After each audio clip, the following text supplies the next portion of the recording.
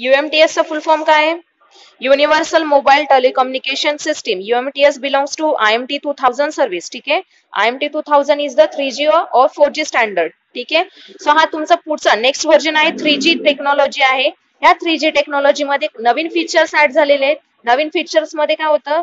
Globally acceptable bandwidth. ठीक आहे. त्याची आता याच्यासाठी UMTS साठी जी आहे ती 5 मेगाहर्ट्झ आहे. ठीक आहे. नंतर डेटा रेट पण इन्क्रीज झालेला आहे. It is around MBPS plus global roaming facility provide केलेली आहे. आणि सायमल्टेनियस तुम्ही data transmission, voice quality, voice transmission, video transmission म्हणजे ऍट द टाइम तुम्ही यूज करू शकता विथ हाय स्पीड. ठीक आहे. सो ह्यासाठी इथे त्यांनी प्रोव्हाइड केलेलं आहे दोन वेगळ्या वेगळ्या स्विचिंग टेक्नॉलॉजीज. पहिली होती पॅकेट स्विचिंग आणि दुसरी आहे सर्किट स्विचिंग. पॅकेट स्विचिंग कधी यूज करता? ज्यावेळेस तुम्ही इंटरनेट यूज करता आणि इंटरनेटचा यूज करून काहीतरी डेटा सेंड करताय तुम्ही, व्हिडिओ असेल, व्हॉइस असेल, त्यासाठी तुम्ही पॅकेट स्विचिंग यूज करता. पॅकेट स्विचिंग साठी त्यांनी इंटरफेस दिलेला आहे PS. ठीक आहे. PS इंटरफेस दिलेला आहे. आणि सर्किट स्विचिंग साठी CS दिलेला आहे. सर्किट स्विचिंग कधी? जेव्हा आपण कम्युनिकेट करतोय, कॉल करतोय कोणाला तरी, कॉलिंग साठी सर्किट स्विचिंग नेटवर्क असतं आणि मेसेजिंग साठी किंवा डेटा ट्रान्समिशन साठी पॅकेट स्विचिंग नेटवर्क. हा मेन फीचर आहे. दुसरी गोष्ट जे काही तुम्हाला आर्किटेक्चर इथे ऑब्झर्व करायला मिळते, it is similar to GSM. फक्त काही मॉडिफिकेशन्स त्यांनी केलेले आहे. आता मॉडिफिकेशन्स कुठे कुठे ते मी तुम्हाला सांगत जाते.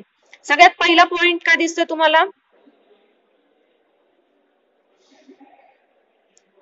पहिला दिसतोय तुम्हाला mobile equipment. Mobile equipment and the USIM, that is universal SIM card. Okay, so this USIM, when you insert the SIM card into your mobile equipment, then it forms the user equipment, UE. ठीक आहे. UE form होतो, user equipment form होतो.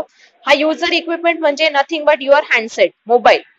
Mobile connect होतोय तुम्हाला जेव्हा call करायचा असेल किंवा डेटा ट्रान्सफर करायचा असेल, त्यावेळेस तो इनिशियली कनेक्ट होतो टू सम नियरेस्ट टॉवर. तुम्ही तुमच्या एरिया ज्या ठिकाणी असणार आहे त्या तिथल्या टॉवरशी तुम्ही आधी काय होतात? लिंक्ड होतात with the help of radio interface, that is UM interface और UU इंटरफेस. ठीक आहे. इथे UU इंटरफेस दिलेला आहे बघा. सो त्या इंटरफेसने तुम्ही काय होतात? कनेक्ट होतात to the corresponding tower which is present in your network. त्या टॉवरला कनेक्ट झाल्यानंतर त्या टॉवरला GSM च्या लँग्वेज मध्ये आपण म्हणतो तो बेस ट्रान्सिव्हर स्टेशन आणि UMTS च्या लँग्वेज मध्ये आपण म्हणतो नोड B. क्लिअर?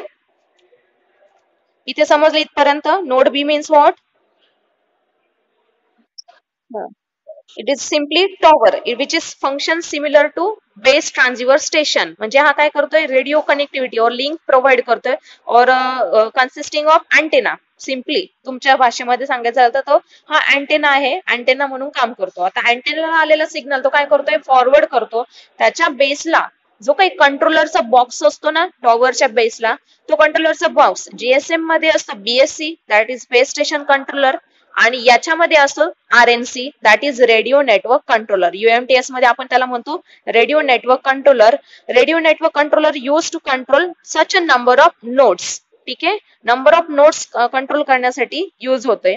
प्लस याच्यामध्ये आता जे GSM मध्ये होतं की तुम्हाला नंबर ऑफ BTS एका BSC ला कनेक्टेड असायचे, सेम मी तुम्हाला इथे ऑब्झर्व दिसते की number of nodes R connected to number of RNC. But GSM मध्ये दोन BSC कधीच एकमेकांना कनेक्टेड नव्हते. पण इथे काय झालेले? त्यांनी एक इंटरफेस प्रोव्हाइड केलेला आहे which is the additional feature of your UMTS. ठीक आहे. सो याच्याने काय झालंय? ग्लोबल सर्व्हिस जी आहे तुम्हाला जी मिळते ती ग्लोबल सर्व्हिस फॅसिलिटी अवेलेबल झाली. ठीक आहे. त्यानंतर पुढे पार्ट येतो. हा पूर्ण जो पार्ट आहे त्याला म्हणतो आपण UMTS RAN. ठीक आहे. UMTS RAN म्हणजे काय? की UMTS terrestrial radio access network. Terrestrial radio access network म्हणजे काय? की एअर इंटरफेस थ्रू जे काही कम्युनिकेशन होते, म्हणजे आता तुम्ही टॉवरशी फक्त लिंक झालात, टॉवर कडनं आता काय करायचंय? तो काही जो कॉल आहे त्यांना फॉरवर्ड करायचा आहे, कॉल असेल किंवा डेटा असेल तो फॉरवर्ड करायचा आहे. आता हा फॉरवर्ड करताना तो चेक करणार वेदर इट इज कॉल और whether it is data. If it is call then it will connected to MSC by circuit switch interface. Okay, it is connected to MSC by circuit switch interface. When it is connected to MSC will check the location of corresponding device. MSC काय करणार? Check करणार. If it is not present in the corresponding MSC, then it will connected to gateway MSC for the, or it will switch its call to gateway MSC for the connection purpose. मग gateway MSC काय करणार, corresponding network ला, means public switch telephone network असेल किंवा ISDN, it will process its call. After that, if the user try to transmit the data, then it will use as packet switch interface. Okay, so packet switch, with the help of packet switch interface, it will connect it to SGSN, where it is the serving GPRS support node. Means now you are using the GPRS service which is provided by the corresponding service provider. Okay, so ये GPRS use करणार. Same way, if it is not present in the corresponding network, then it will forward its connectivity to the gateway GPRS support node, and then it is transmitted to PDN network. PDN means packet data network. Okay, so packet data network means corresponding जो काही तुम्ही device आहे ज्या फ्रेंडला तुम्ही pass करता message तोच device. ठीक आहे, सो समजला याच्यात कोणाला काही डाऊट?